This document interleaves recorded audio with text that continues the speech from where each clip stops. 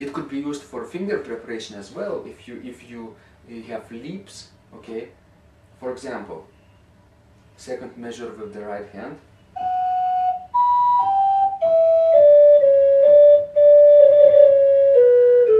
And now there is a leap, okay? From A to next A.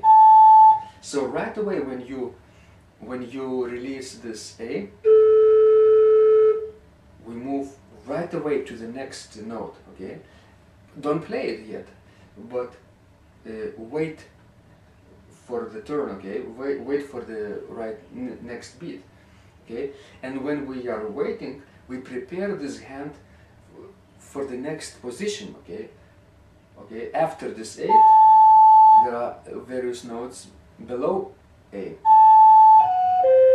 So when I play this A, I'm already prepared with my fingering, okay? That's the way to actually to choose the fingering. Choose the fingering according to position, okay?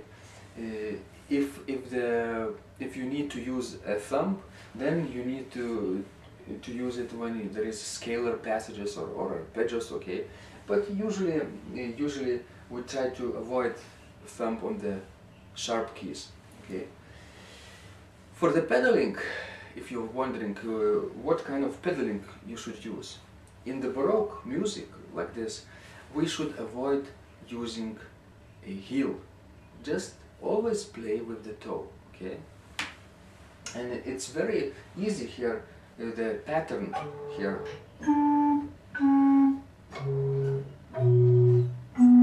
Like that. Okay, very easy.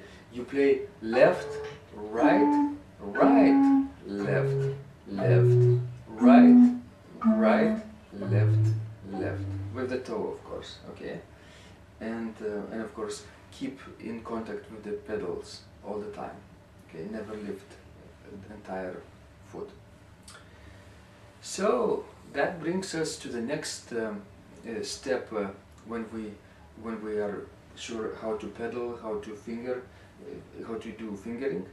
Then we can do and talk about the correct notes, how to play correct notes, okay? That's very important.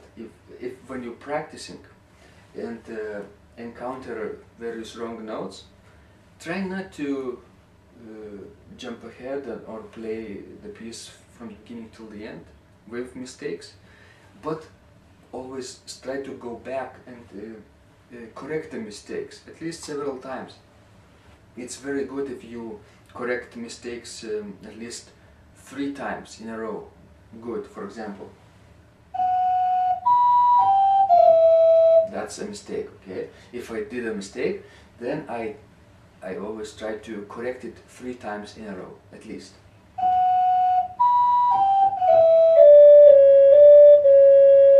One.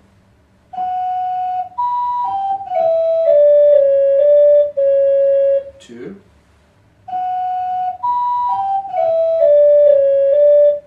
And 3, okay? That's, I pretend that I made a mistake, okay? And then I correct it right away.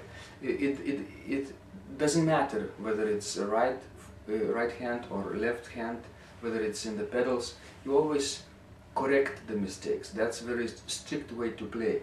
When you encounter a problem, you fix this problem, and then try to never repeat this problem again. If you repeat it correctly 3 times in a row, you solve this problem, and it becomes easy, okay, this part. So that's the way to practice correct notes, okay? And we talked about the fingering and pedaling. Now let's talk about the rhythm, okay? As you might know, on the organ, very important it is to be in control, not only for the attack, okay, of the chord or note, but also of the release, because the organ always sounds when you press the key and the sound continues to sound, okay, until you release. So that's why it's very important that you control releases. What do I mean by release? So generally in a Baroque music, we try not to play legato. It's a touch, specific touch that we use. It's called articulated legato. It's sort of cantabile playing, a very singing manner, vocal manner. But as with string players, we switch the bows. Okay, we also here make little distances between notes. Not too much, not non-legato, and of course not staccato, but articulated legato. I'll show you what I mean by that. Right hand.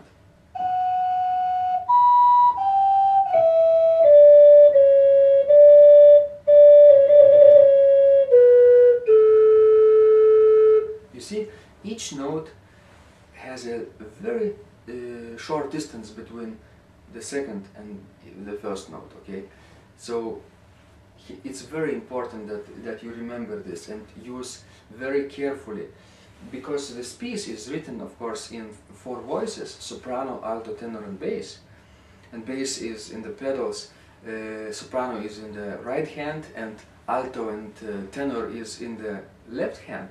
It's very important that you control especially the left hand, because it's the only hand that plays here 2 voices most of the time. So control releases. For example, the first measure we play and count 1 and 2 and 3 and 4 and 1 and 2 right here. The second measure, B and D, goes to the interval of the 5th, E to B. Again.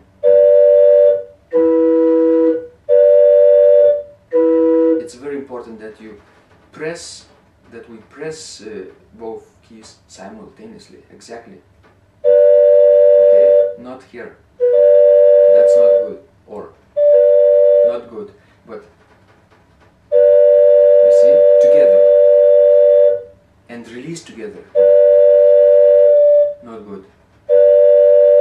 Not good. Good. Okay? So very important that you also attack and release together, right at the mid. And then go to the next. Okay? That's the way we play. That's the way we play chords.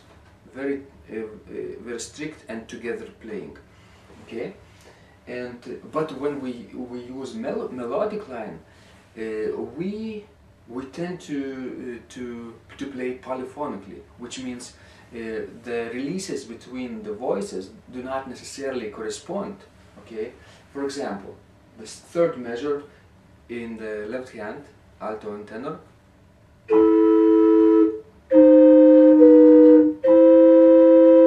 Okay, right here. The alto is in faster moving.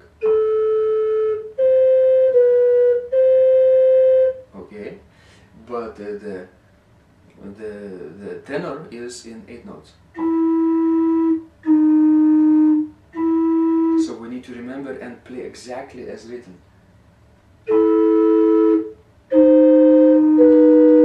Okay, I'm talking especially about this D sharp in the left hand in the tenor voice. And release this D sharp together, exactly together with B. Okay? So that's very important that you coordinate all the releases in alto and tenor voice together.